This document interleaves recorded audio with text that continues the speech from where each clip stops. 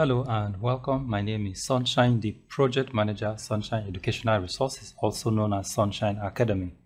Welcome to our free online lessons in mathematics, chemistry, physics, biology, geography, economics, and many other subjects.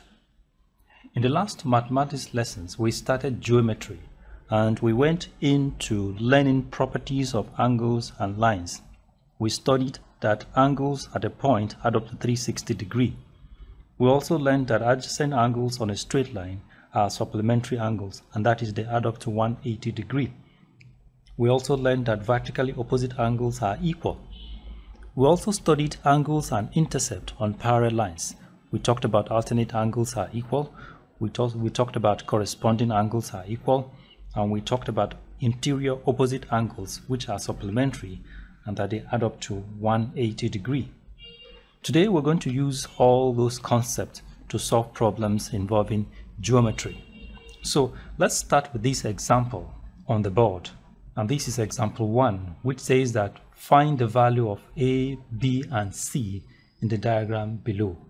Find the value of A, B, and C in the diagram below. For you to be able to solve this problem, you will have to deploy all those concepts or theorems we've learned about properties of angles and line to be able to solve problems from here. In this diagram, we are to find A, B, and C. This is C.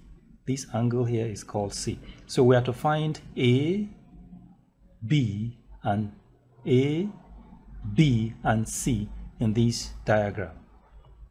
Now, you will have to follow certain logic to be able to get the angles A, B, and C. And that is, you will have to deploy the knowledge you've had about properties of angles and line to be able to solve this problem. So let's start with this angle here, these angles here. This is obviously adjacent angles on a straight line. What we have here is adjacent angles on a straight line which are supplementary. In other words, they add up to 180 degrees. So based on that idea or concept, we will now say that angle A plus 48 degrees is equal to 180 degrees.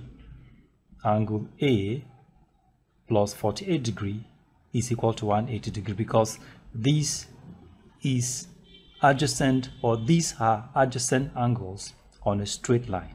They add up to 180 degrees.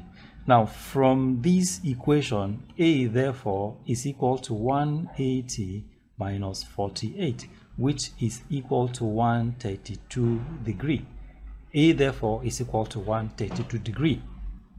Now, for us to be able to get angle C, we will have to perform an operation here.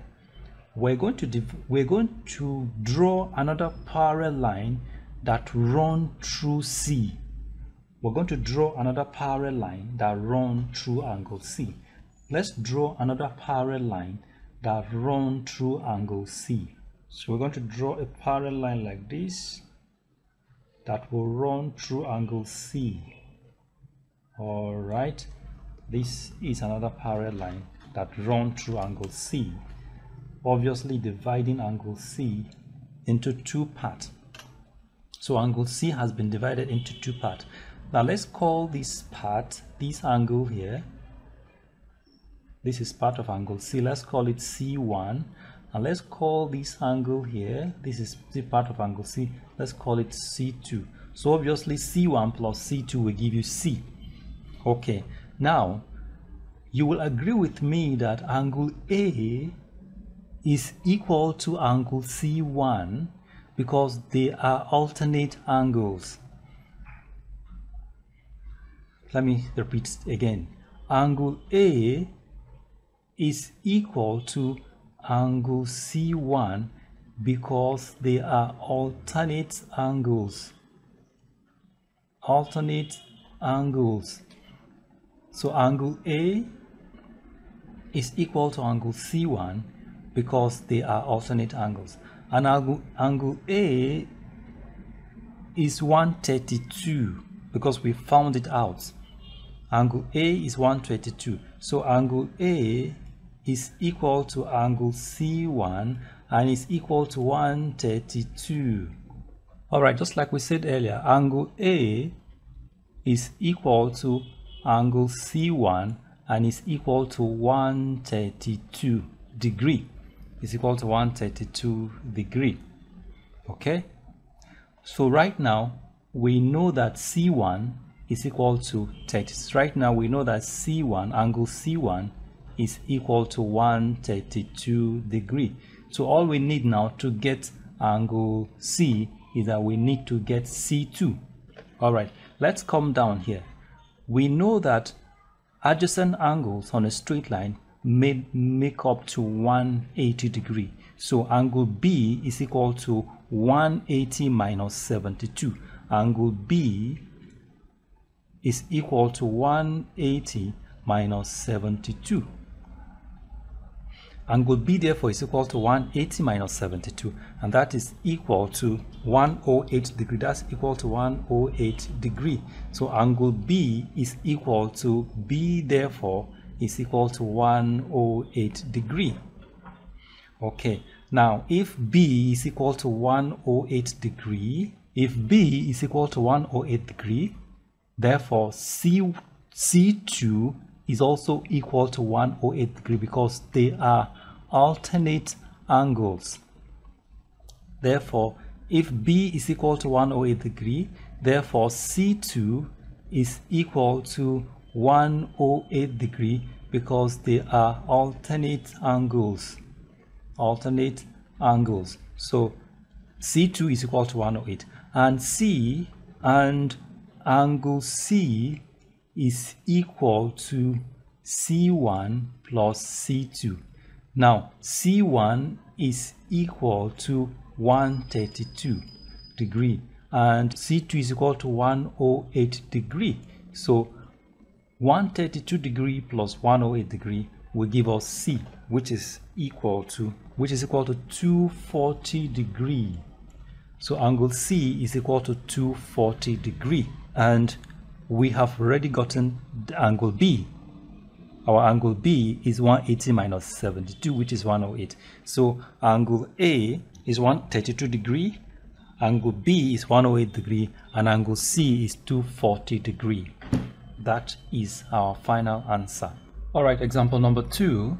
Example number 2 says that find the value of x in the diagram. Find the value of x in the diagram. Obviously, from what I can see here, this is angles at a point. Angles at a point add up to 360 degree. Angles at a point add up to 360 degree.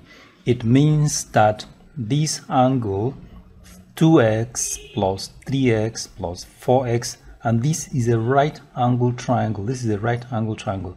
So obviously from what I have here, it means that 2x plus 3x plus 4x plus 90, because 90 is a right angle triangle here, this is a right angle triangle, plus 90, all this will add up to 360 degree because this is angle at a point. So it means 2x plus 3x plus 4x plus 90 degrees is equal to 360 degree.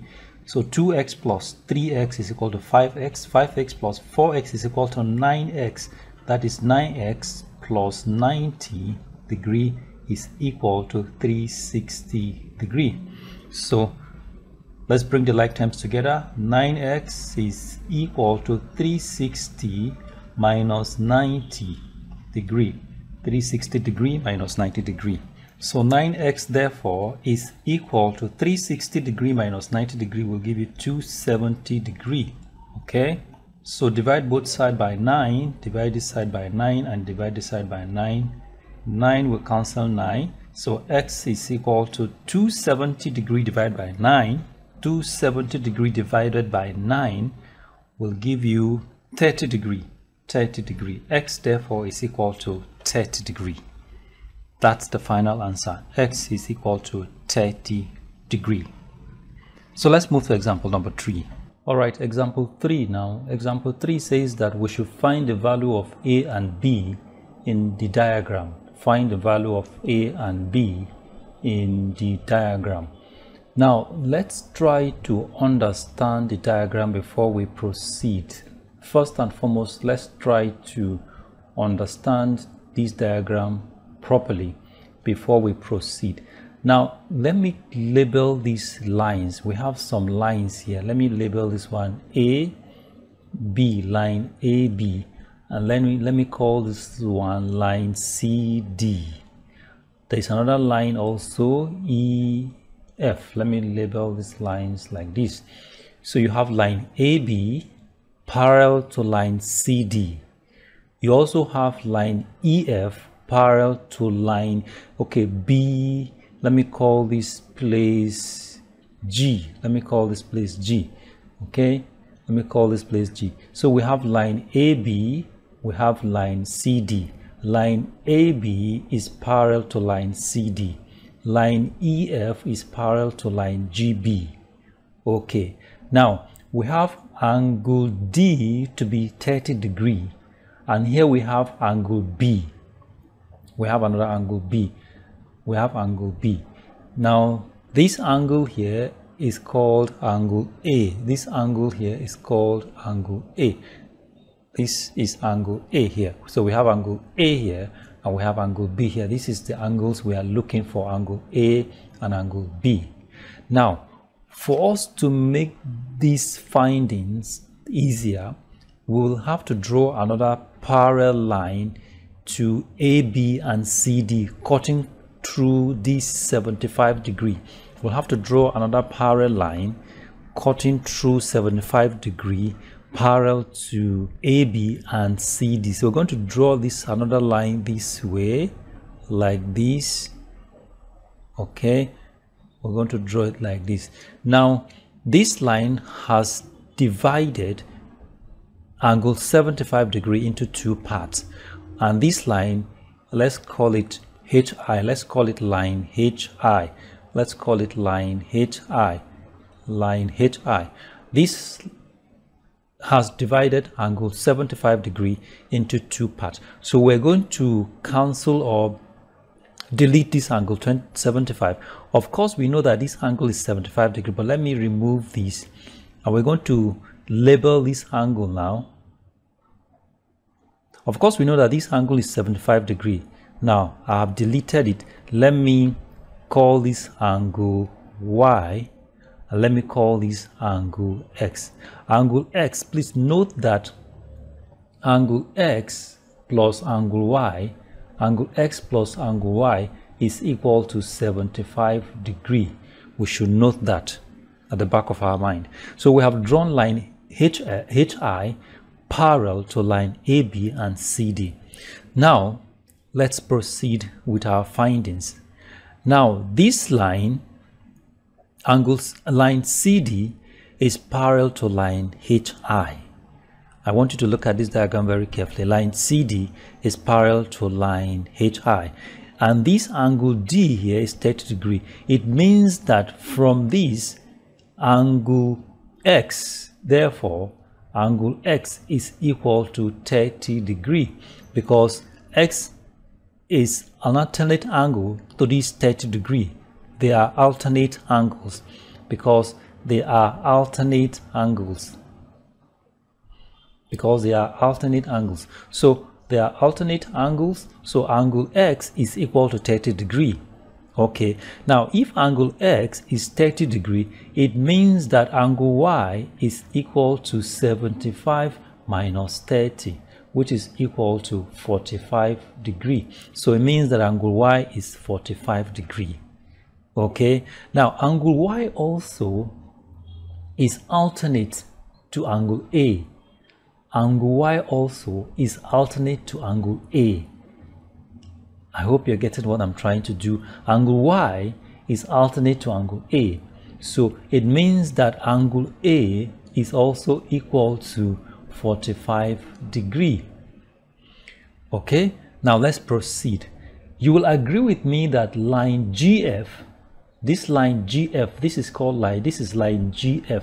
sorry, this line GB, this line GB, G, there's G here, label this place G before I run a line through it. This is line GB. Just follow this cursor here. This line here is called GB and it's parallel to line EF. Can you get that? It's parallel to line EF. So angle A, let's proceed this way, is a corresponding angle to this angle here, this angle. I don't know what to call it. Let's call it angle Z. Let me call it angle Z. Angle Z. Angle A is a corresponding angle to angle Z. Okay, and that means that angle Z is equal to 45 degrees. Now, and this angle Z and angle B are adjacent angles on a straight line. They are adjacent angles on a straight line. Therefore, they add up to 180 degrees. I hope you understand what I'm trying to do here. So this is angle Z and angle B. They are adjacent angles on a straight line. So it therefore means that angle B is equal to angle B, therefore is equal to 180 minus 45. Angle B is equal to 180 minus 45, which is equal to 135 degrees.